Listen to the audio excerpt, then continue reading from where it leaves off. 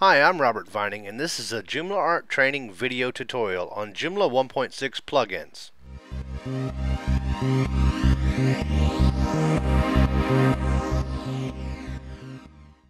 Joomla 1.6 comes with various types of plugins to extend the functionality and usability of your website.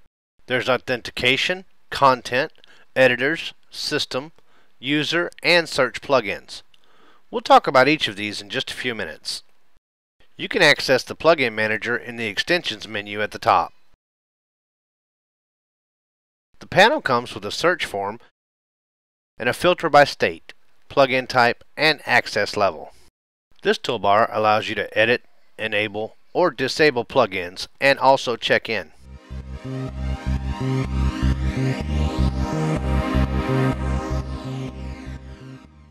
To enable a plugin, just select it and click the Enable button from the toolbar. You can also use the icons in the Enabled column for the same purpose. For instance, we'll disable the plugin we've just enabled. Let's edit a plugin. To do that, select it and click the Edit button from the toolbar. You can do the same by clicking on the plugin name. For various reasons, you can reorder plugins just like modules. The code will be parsed in the order you set. By clicking the Ordering column header, the panel will display blue icons so you can reorder your plugins. Here's a quick example. We're going to change the order of the Editor's Extended plugins. See these buttons in the article edit screen? We can easily change their order. We're going to click the Move Up icon for Button Image plugin, and the page will be automatically refreshed and plugins reordered.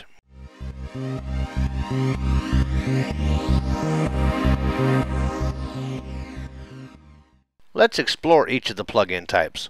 We'll start with authentication plugins. The Authentication Joomla plugin provides authentication functionality for your Joomla website. This means that your registered users can log into your website with a login form. The Authentication Gmail plugin allows users to log into your website with their Google account. By default, this plugin is disabled, but if you choose to use it, you must set the suffix to Gmail or at googlemail.com. Additionally, you can set a user blacklist for security reasons. The LDAP authentication plugin allows your users to log in to your website with their lightweight directory access protocol account. The plugin allows you to set your LDAP account and various connection settings. Please read wikipedia.org/wiki/LDAP for more information. Content plugins apply mostly to content items.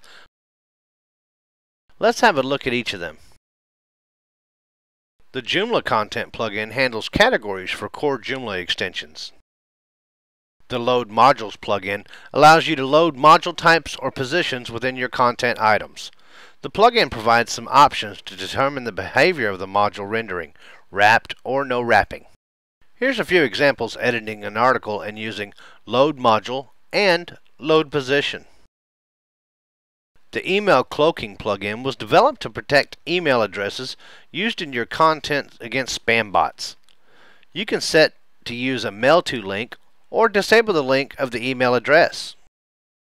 The Code Highlighter plugin allows you to use the Gishi highlighting engine to display formatted code according to specific coding language: PHP, CSS, JavaScript, C++, etc. The Page Break plugin allows you to create a table of contents for each of your multi-page content articles. The options allow you to show or hide the site title, article indexing, set a custom index heading, show or hide the table of contents, and option to show or hide the Show All link. The Page Navigation plugin enables the next and previous links for multi-page articles. You can set the position of these links above or below the article page content. The Vote plugin allows your readers to rate articles. If you've enabled the voting for an articles category or specific article, this plugin will display the rate form under the article title. Editor plugins make it easy to edit content. You can use NoEditor, TinyMCE, or any of the third-party editors like JCE. The TinyMCE plugin provides several options such as editing functionality, simple, extended, or advanced, set a skin, enable compression, clean code, language selection, text direction, and other options. The Advanced Parameters tab allows you to configure the layout of the editor and enable or disable some of the editing tools such as tables, media, colors, font selection, etc. Generally, all parameters provide usage hints on mouse over, so you can easily explore the capabilities of this editor.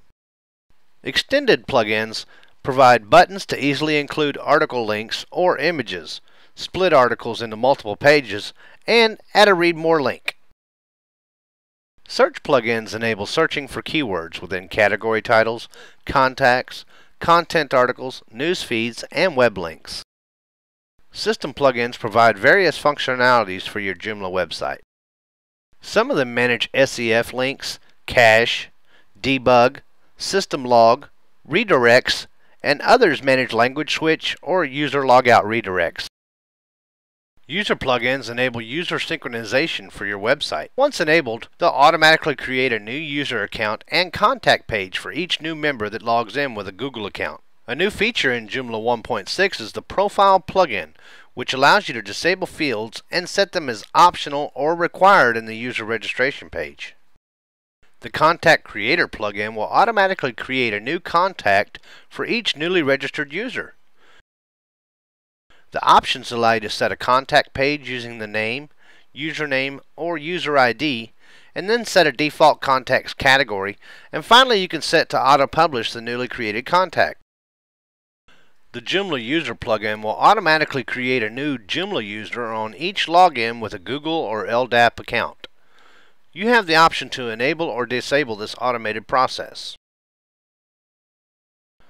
A new plugin in Joomla 1.6 is the Extensions feature, which is to manage updates for core extensions.